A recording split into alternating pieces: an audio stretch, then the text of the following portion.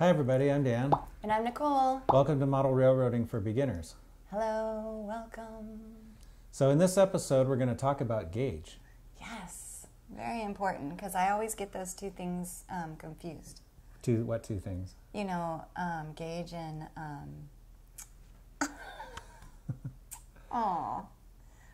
scale. Gauge and scale. You know the last video that we did? Right. The last video that we did was on scales, which I would recommend if you haven't watched it, to maybe go back to that and refer to it. And I'll put a link in the description. But yeah, so the difference is mainly that gauge is the distance between the rails. Okay, from the inside of one rail to the inside of the opposite rail. So on this, on this little piece of track. These two things. Correct. So that's what gauge is. And sorry, I couldn't resist. Little Vanna White, you know that I'm an 80s, 90s girl now, right? This is a little Vanna White action for you. Little Vanna White, yeah. All right, so yes, between these two. Right. Yes. And it's also associated with that is the wheel gauge because they have to match. Okay. Okay. The wheels have to match the rails, otherwise the train wouldn't work. And that would be the size of these parts, right? Yeah, there's the wheels right on top of the rails, you know, so they have to be the same distance apart as the rails. Okay. So yeah, just briefly, the way that train wheels work is they're basically made of metal, and they have what's called a flange, which is like a wider spot or a little, you know, like a groove. Ring, around the inside edge. And each wheel, you know, they're always paired because there's two rails, so there's two wheels. And the flanges are on the inside, and what that does is it locks the wheels to the rails so they can't come off. That's how trains work. If you didn't have flanged wheels, you wouldn't have a railroad. So it's really important that they match, because if they didn't, then the train wouldn't stay on the track. Right. Okay. Okay. So just to recap briefly, scale is the proportion of a model to the real-world object that it represents. So like an HO scale car, this is 1/87th scale, so you would need 87 of these end-to-end to equal the length of the real car. Okay? Mm-hmm. So it's just a size ratio. And scale applies to all different kinds of models, not just trains, airplanes, cars, structures, anything. Yeah, which you can refer back to the scale video for all that information. Right. The reason I'm mentioning it is because people often get scale and gauge confused. Yeah, that's bad. Very cute. People often get scale and gauge confused.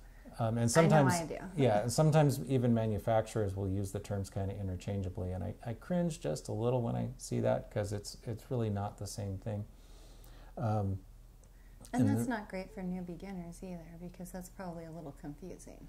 Right, it is. And the reason why I make a distinction is because in the real world there are different track gauges. Right, and so let's talk about that. Right, so most of the track in North America, Europe, Great Britain, and other places is what we call standard gauge. Standard gauge. Yeah, and standard Which gauge makes sense. Yeah. Yeah. So normally when you just say, I want an HO scale train or an N scale train, you're going to get standard gauge. Okay. Standard gauge in the real world is 4 feet 8.5 inches between the rails, or 1.435 meters in metric. Okay. So that's what most of the trains you see normally are going to be built to. But there are also other gauges. So anything that's narrower than a standard gauge is a narrow gauge. Anything. Anything less than 4 feet 8.5 inches. So 1 inch less, half an inch less, narrow gauge. It's a narrow gauge. Okay. Yeah. Anything bigger than that is a broad gauge. Broad gauge. Okay. And there are narrow and broad gauges used still in other parts of the world. Now, is that mostly when they take the trains, like stuff off of trains to go to I don't know what I'm trying to say, like industrial areas, you know, where they're shipping to people, and maybe those are like, you know, or like, is that wood logging stuff that's more narrow scale? Like where do people use that more? It varies. There are some countries that use different narrow gauges. Like the whole country? Yeah, I'm pretty sure like in Japan, I would have to check this to be sure, but I think Japan uses like a 3.5 foot gauge or whatever the equivalent is in metric for their trains. And there are some countries that use different gauges. There's meter gauge, which is a narrow gauge that's used in some places in Europe and other places. There's also, I think some countries use a broad gauge. I think there's some of that in India and maybe in Russia. At least there used to be. Not super expert on stuff outside of North America, so if anybody has better information on that, please leave a comment. But so don't quote me on that. But there are different gauges though in different areas. Also, in the past, narrow gauges were often used in areas where they wanted to build a little more cheaply, because narrow gauge, like a typical in North America, was like 3 feet between the rails. Was a very common narrow gauge, probably the most common one. And you could build a narrow gauge line for less money because you didn't need to excavate as much width to get a train through a different space. You could use a little sharper curves. So that, there was advantages to it. The disadvantage to it is that they couldn't really interchange freight cars with other railroads that were using standard gauge. So a lot of the narrow gauges that survived ended up being re-gauged to standard. I know that happened with the South Pacific Coast, which used to run from Alameda down to Santa Cruz over the hill. It was standard gauged at one point, and then of course eventually abandoned. But part of that is actually the beach train line at Roaring Camp. Oh, well, that's cool. So there are remnants of it, but I do like that train. Yeah. Yeah, that is so very cool. yeah, it is a cool train. So yeah.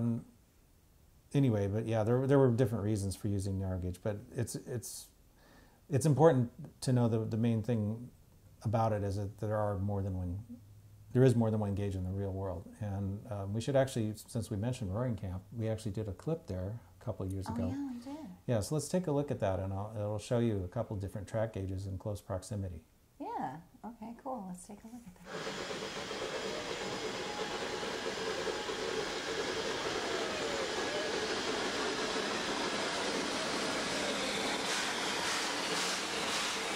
So I'm standing here next to some narrow gauge track, and as you can see, this is pretty closely spaced. This happens to be 3 foot gauge over here.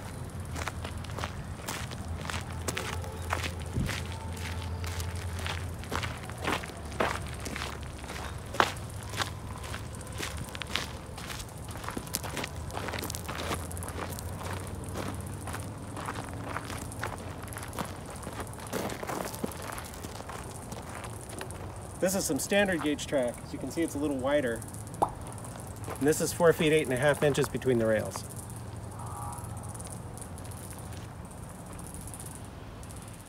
That was so much fun, right? Yeah, that was. Yeah. Yeah, we like Roaring Camp. We actually got married there. Yes, we did. Yeah. I told Daniel as long as I could do all the costuming, yes, I said costuming, then he could pick the place. Because I'm a smart girl and I knew where he was going to pick, and I was fine with it already. Yes. So that was a fun day. That was so fun. So one other local example of a broad gauge is the Bay Area's BART system. Oh, yeah. Which uses a 5 foot 6 inch track gauge. Okay. So in the modeling scales, there's actually special naming conventions for narrow gauge scale and gauge combinations. So one of them is NN3, which is N scale. The way that's written is a big N, capital N for N scale, a small n for narrow gauge, and then 3 for 3 feet between the rails. Oh, okay. So depending upon any narrow gauge, whatever the feet were, would that be the last number? Yeah, the number can change depending on what the gauge is. Like if it was a 30-inch gauge, usually like a 30-inch gauge, people tend to write like, it would be like NN30. Usually if it's a bigger number like that, it means inches, not feet. Okay. There wouldn't be a 30-foot gauge. That would be way too big. but it would also not be narrow. Definitely not. Yeah. So, yeah, there's some people, like I know there's also HON3, which is HO scale 3-foot gauge.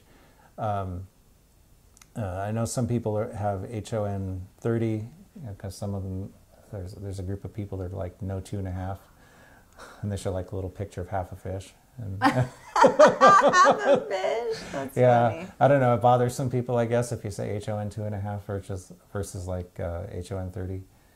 Okay. But yeah, there can be different numbers depending on the gauge. So the number would specify what the gauge was. In fact, like I have a couple pieces of Oh. little cars rolling in. Just let me hang on to this guy over here. These two pieces of track right here are both HO scale. All right. But as you can One see, is much smaller than the other. right, one is much smaller than the other. This is HON3 track, which represents 3-foot narrow gauge, and this one represents standard gauge. The important thing about the narrow gauge is that it's still HO scale. So all of your vehicles and buildings and little people and all that stuff would still be the same size. Right. They're not different scales. And like here's a couple of refrigerated box cars. The smaller one's a narrow gauge car, the bigger one's a standard gauge car. And these are actually correct in relative proportion to each other. They're both HO scale. Okay. It's just that the narrow gauge equipment tends to be smaller. So it has to be smaller in model form too. It's just like if you parked a Mini Cooper next to a Chevy Tahoe. Right. One is a much bigger vehicle. Yes. But they're not made to different scales. So just wanted to make that point. And this layout behind us, our N-scale Siren Creek, is actually a dual gauge. Yes. So there are actually places where they will have multiple gauges in the same piece of track. And this one has a lot of different, like 3 different lines of metal that are fused on there in different places, and that's where it's the multiple gauges, right? Right. Typically with dual gauge, there will be a 3-rail track, and the narrow gauge and standard gauge equipment will share one of the rails, and then Right. the other rail is just for one of the other. So Okay. usually the rail will be offset slightly. It won't be like perfectly even like Lionel track is when you see that. It'll be one pair of, it'll look like one rail, and then there'll be 2 rails that are kind of spaced closer together on one side. Okay. But yeah, dual gauge is a real thing. In fact, I think in the real world there's even some places with triple gauge, and I don't even want to think about trying to build a turnout. This was hard enough to do. I'm trying to see that in my head, and Yeah. maybe because I'm just barely grasping the It's- double, like I'll just wait for a while. Yeah. Maybe the triple will sink in too. Yeah, it's not real common. The reason why they would use a dual gauge is to allow the 2 different gauges of trains to use the same right-of-way in certain Right. locations. But it's not a super common thing, but it does exist. It does, yeah. Yeah. And it exists on our table over there, Right. of which we'll definitely show a picture. Yeah, yeah. So the part where I think people sometimes get confused with the different gauges is because some of the gauges, track gauges, are used in multiple scales. Okay. Yeah, I would say that that's where I get a little like, why are, it's the same thing. I can't even like get it out like how I feel about it, because it's all like, why isn't it just called the same thing? Yeah, well, it has to do with what it's meant to represent. For example, NN3 is the same track gauge as Z scale. So how that came about was, I think Markland came out with Z scale sometime in the early 70s, I think, but anyway, around there, which Z is 1/220th scale, so it's smaller than N. Right. Okay, so But still uses the same track. as not the same track as regular N scale, the same. Okay, The track is NN3, right. the narrow gauge scale. Right. So I think how it came about is after Z-scale came out and they were selling models, somebody took an N-scale ruler and measured the Z-scale track and say, hey, that works out to about 3 feet in N-scale. And, you know, you have to understand that most of the narrow gauge scales are more of a niche scale than the regular. You know, if you go into a hobby shop and you just want to ask for HO scale trains, you're going to get standard gauge. If you ask for N scale trains, you're going to get standard gauge. Those are the most common ones. You know, if you want to model narrow gauge, you're going into a much smaller area of interest. Okay. A niche. Okay, a niche. I get what you're saying. Yeah, right. It's like there's not as many people doing that. And a lot of these things kind of came about organically because somebody wanted to model narrow gauge in N scale, and they're like, well, how do I do that? If you didn't have anything to base it on, you'd have to sit there and try to make little train mechanisms and stuff, which is really difficult. I mean, right. I do a lot of crazy stuff, but even I don't want to attempt something like that because it's like you'd need not only. We found the line. Wait, we found. Well, the yeah, line? I mean, it's not only would you have to have like watchmaker skills to be able to deal with all that, but you'd also have to have those tools and like a little mini machine shop to be able to very precisely create frames and put all the gears in the right places so that they all mesh and work. And you know, it's a lot of engineering and building that would go into something like that that's super tiny. Right. So, you know, somebody figured out that you could take Z-scale track and you could take Z-scale, like a steam locomotive chassis, which is already built. You could take the body, get rid of that, put a new body on it that represents an N-scale narrow gauge locomotive, which is exactly what I'm doing with my little NN3 steam engine build for this layout. And you would have a pretty credible representation of a narrow gauge locomotive. So, okay. A lot of this stuff, like NN3, you know, it's kind of started as just a bunch of people doing it, and then the commercial stuff came later. Because it's like there was little cottage industries of people selling, you know, boxcar kits and stuff, and then later on, like Microtrains came along and bought some of the molds and you know, released their line of NN3 rolling stock, which is based on some of those. But I mean, it's like it started as kind of modelers just doing something kind of ingenious to try to make something that didn't exist. And then, you know, later on, you know, commercial stuff followed it. But there's still, I mean, NN3 is a pretty niche market. You know, there's not a lot of people doing that. And the same things like, if you take N-scale track and measure it with an HO scale ruler, you end up with about 30 inches. So some people will take N-scale mechanisms and wheels and things and the same track gauge and use it to model HO scale 30-inch gauge, which sometimes is a stand-in either for 3-foot gauge or for even 2-foot gauge, because it's only like half a foot off from either of those. And then, like, for example, there used to be some 2-foot gauge railroads up in Maine, and you know, it's like that was something that was a very regional thing that didn't exist in a lot of other places. So trying to find companies that are willing to like produce product lines based on that, you know, good luck. Right. You know, but people can take like a little, and same thing I'm doing in with the NN3 engine. You could take an N-scale, you know, mechanism, build a superstructure on it to represent one of those 2-foot gauge trains, and if you can live with the fact that it's really half a foot wider than it should be, the track gauge, then, you know, it works. And there's been people that have done that. So a lot of these things came about kind of organically like that. And it's just like there's one called ON30, which is HO scale, or HO gauge, I guess I should say, track, used in O scale for narrow gauge. And that kind of started the same way. And now Bachmann actually has a whole line of like ON30 stuff.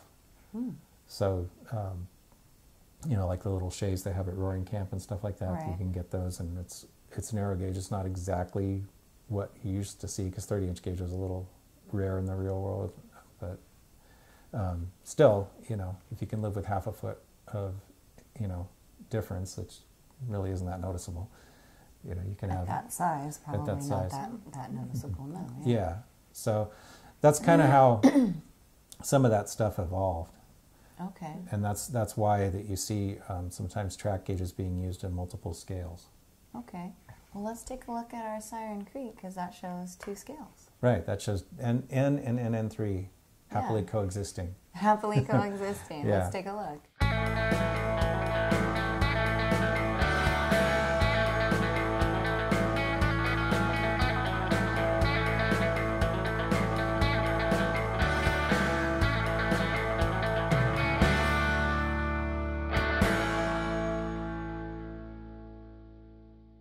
I guess the one last thing that I'll talk about with gauge is large scale.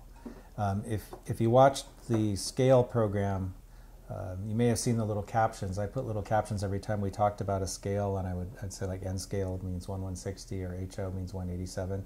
And when it got to large scale, I put it's complicated. The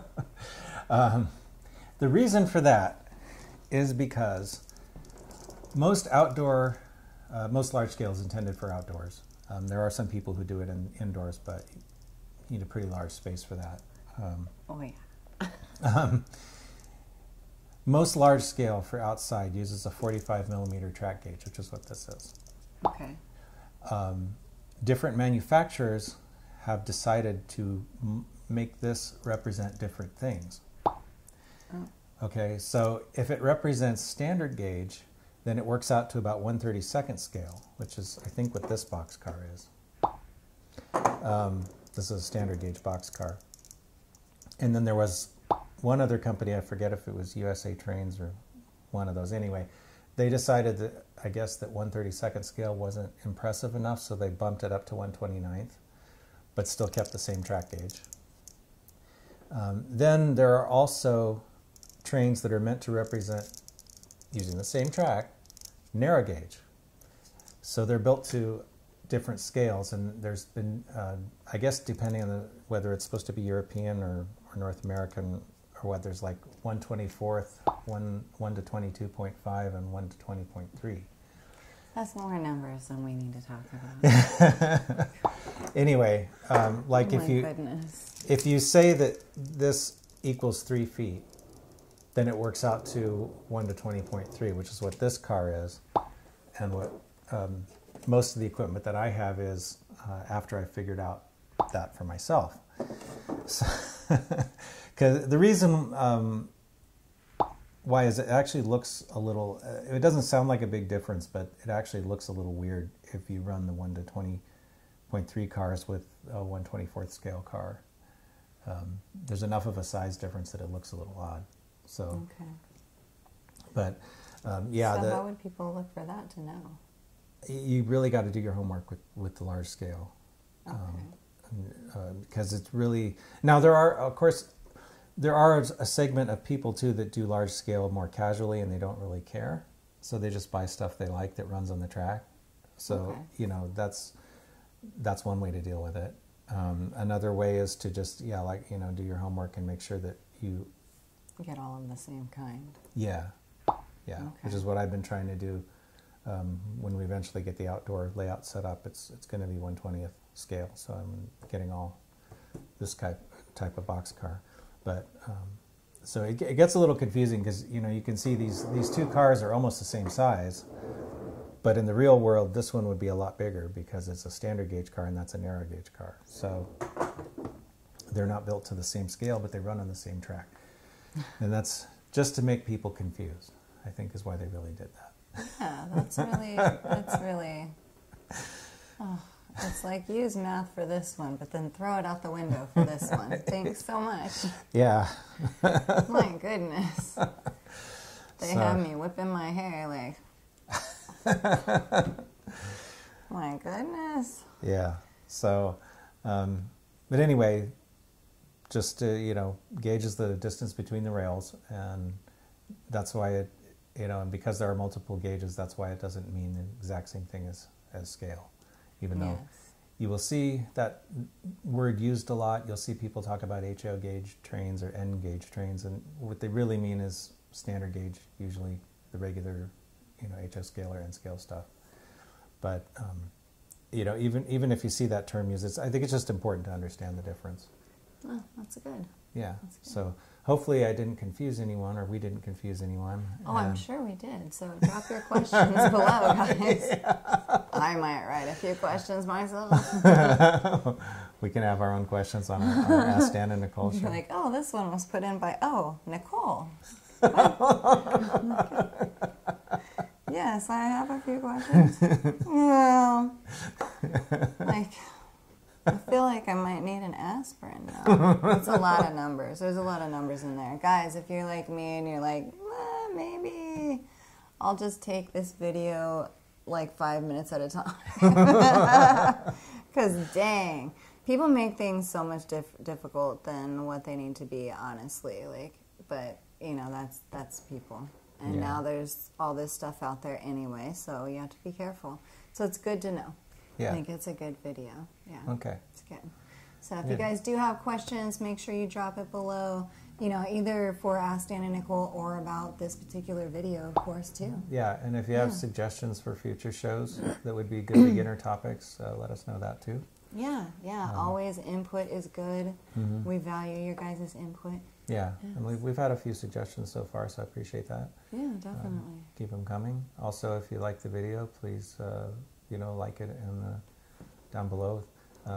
Comment, subscribe to the channel. All that stuff helps us. Yeah, hit that bell. Yeah. Good job. So, yeah. Yeah. Anyway, I think that'll do it for this episode, and we hope you liked it. And thanks for watching. Thanks for watching, guys.